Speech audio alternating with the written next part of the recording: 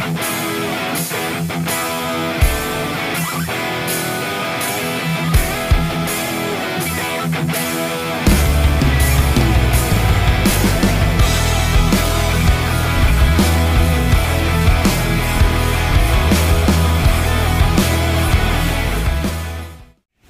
guys! Welcome muli sa isa na namang episode ng Noah's Garage. Sa video ito, ipapakita ko sa inyo ang isang gadget na malamang na maging useful din lalo na kung inyong sasakyan ay merong analog cluster gauge. Ito ay ang Cammus Racing Digital Gauge. Okay? So, pakita ko sa inyo.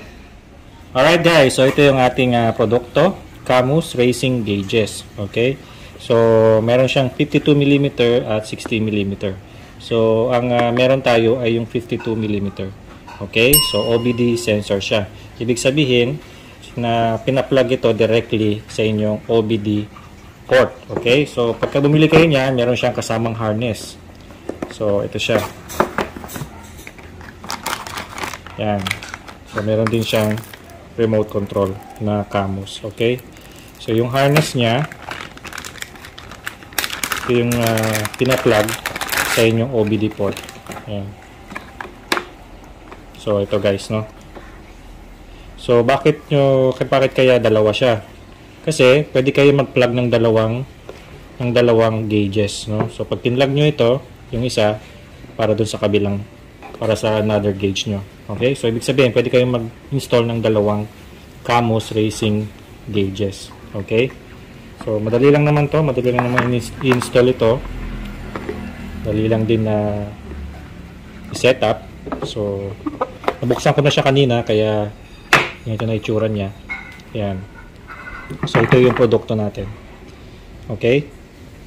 So meron lang siyang double adhesive tape. Pwede nyong lagay sa desired place ng dashboard ninyo. Pero sa akin, syempre ilalagay ko malapit sa driver's side. Yung kitang-kita, no?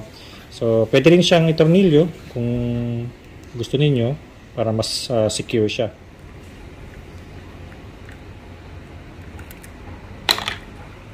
So, yan siya. Kanyang cable.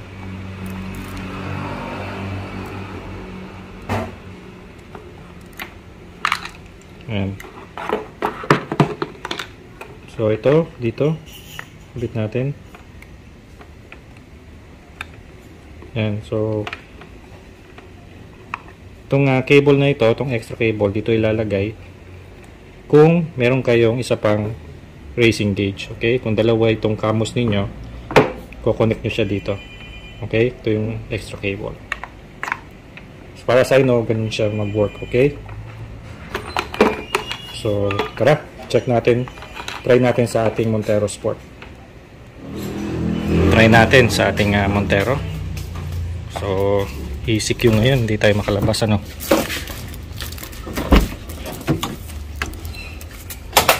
Oops, nalaglag yung remote. Wait lang.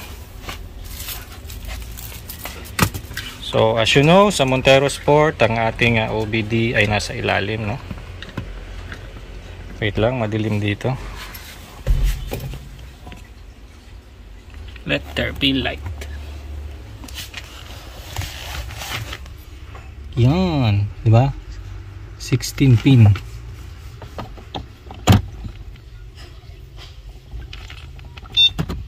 Tumunog na. Alright. So, pansamantala, lagay natin dito. Wait lang.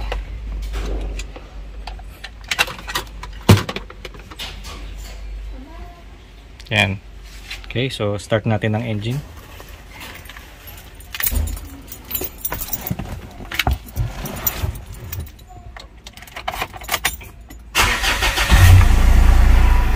So, bahala na kayo sa cable management kung saan nyo ilalagay. Sa akin, dito ko siya ilalagay. Kasi itong TPMS natin, lipat ko na lang dito sa kabila. Yan, lipat ko na lang dun. Para dito ko siya ilalagay. Tapos yung cable management natin, itong mga cable, paradaanin ko na lang dito. Okay, so hindi ko na ipapakita yun. Madali lang naman yun. So water temperature, napaka-importante niyan guys, para alam niyo yung temperature ng engine coolant ninyo kung nag-overheat na ang inyong engine. Alam nyo naman na meron tayong experience sa overheating issues natin.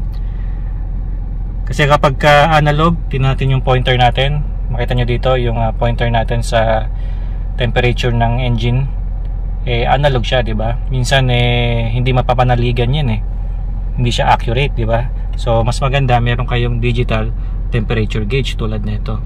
So maganda ito na makikita nyo lagi kung nasa tamang temperatura ang inyong water temperature, ang inyong engine coolant.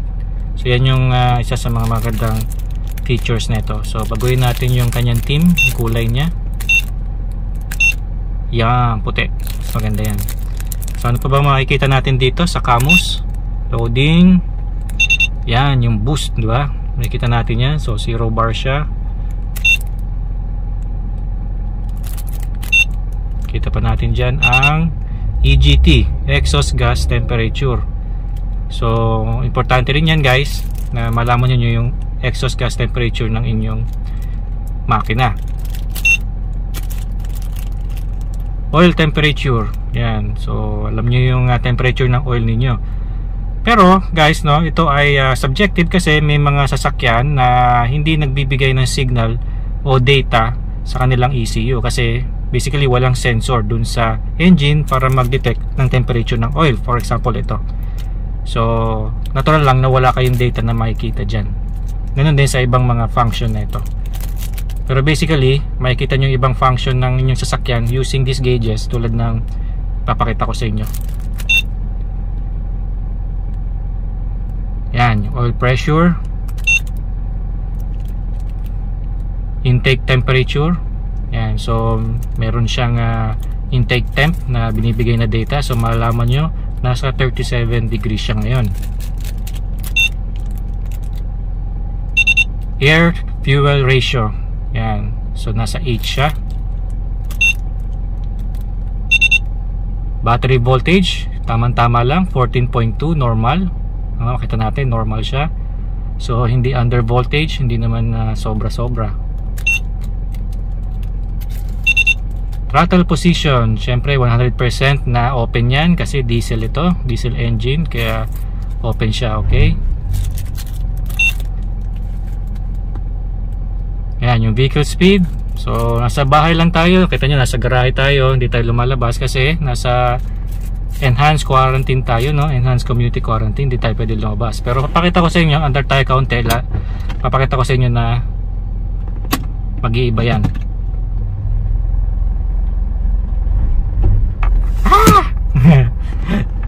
Yan, kita nyo, 4 siya, no?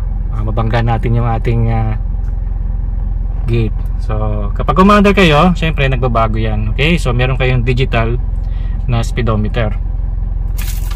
Ano pa? Meron tayong vacuum,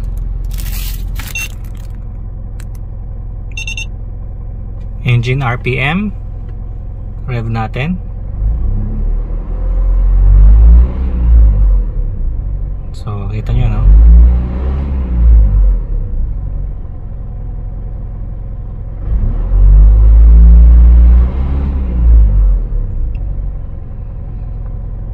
Yan, so may konting delay lang siya. Okay, may konting delay lang siya. So hindi naka-on yung ating aircon kaya 652. Yan ang normal na RPM ng idle ng Montero Sport. Yan, so water temp. Okay, so siguro sa akin ang gagamitin ko itong water temperature. Kasi yan yung lagi kong tinitignan sa ating cluster gauge kung nag-overheat ba yung ating sasakyan. Kasi kapag nagkaroon ka pala ng experience sa overheating, magiging paranoid ka na pala pagka ganun, ano. So kung pares tayo ng experience, mag-comment kayo, no. Kasi ako paranoid ako kahit na alam kong naayos na yung overheating issues ng Montero ko, mayat maya tumitingin pa rin ako sa temperature ng ating sasakyan. So napaka magandang gamit ito, no, na digital gauge. So alam natin. So right now 84 degrees Celsius na siya. So yan na yung pinaka operating temperature niya, 90, 85 to 100 degrees. Pero pag nakita nyo dito, kung mapapansin niyo 100 to 120 meron ng red line. Ibig sabihin, tumataas na yung temperature nyo beyond dun sa normal temp nya. Ibig sabihin, kapag ka nag 110 yan, 120 yan, overheating na yung inyong sasakyan. Okay? Para may set nyo siya guys, punta kayo sa setting. So dito yung mga settings nya, no? Kung gusto nyo yung double dash, pwede rin. Tingnan natin. Yan, so double dash na siya, no? So dalawang data makikita ninyo. Okay? So pwede nyo rin gamitin yung racing mode nya nandito. Yan. So 0 to 100, 0 to 200, and pwede nyo siyang gamitin. For example, 0 to 100. Yan. So pwede nyo gamitin yan kung ilang segundo ang makukuha ninyo yung 60 kilometers per hour or 100 kilometers per hour. 0 to 100. Okay, so meron siyang ganyang feature. Alright guys, so nakabit ko na siya. So dito natin siya kinabit, no? Namit ko lang yung double adhesive niya. So dito siya nakalagay. Siningit ko siya dito sa rubber. Tapos sa baba, yan, sa baba, nasa loob siya nito. Yan, nasa loob siya. Okay? Yan, kung makita ninyo, yan, nakapasok siya dito. So safe na safe siya. Hindi siya makaka-apekto sa ating pedal. Okay? So sa loob niyan, nilagyan ko pa siya ng cable tie para secure siya sa loob. Hindi siya umaalog pagka nalubak tayo. Hindi siya magke-create ng noise, no? Okay, so mabibili nyo guys itong Cammus na ito, na racing gauge na ito sa kanilang website. So flash ko sa screen nyo yan. Lagay nyo lang yung discount code na Noah's Garage para meron kayong discount 20%. Okay, so sabi ng supplier natin na ito, ng seller na ito, pwede nyo siyang i-leave na nakasaksak sa inyong OBD port. Okay lang daw yan, hindi yan kumakain ng baterya, ng voltahe ninyo sa battery kapag ka naka-off ang engine. So pag pinatay nyo yung engine, okay lang na hindi nyo naugutin yung inyong OBD port. Okay lang na naka-plug siya. Okay, so yan ang ating Cammus digital gauge. Okay guys, so nagustuhan nyo ba ang Cammus digital gauge? Kung oo, mabibili nyo ito online sa kanilang website na naka-flash sa inyong screen. Tandaan na ilagay nyo lang yung discount code na Noah's Garage para magkaroon kayo ng 20% discount. Okay? So kung ang sasakyan ninyo ay analog cluster gauge tulad ng Montero Sport ay iba pang mga sasakyan, ang Cammus digital gauge ay para sa inyo, no? So maging useful ito. Pwede nyo tignan yung oil temp, engine coolant temp, at marami pang iba sa inyong sasakyan na hindi nyo na kailangan ng OBD scanner. Okay? So punta nyo yung website nila at ilagay nyo discount code Noah's Garage. Okay guys, so sana nagustuhan ninyo ang video na ito. Pakisuyo na i-like ito, mag-subscribe kayo at paki-click yung bell icon para lagi kayong updated sa mga new videos natin. Maraming salamat, sa ulitin.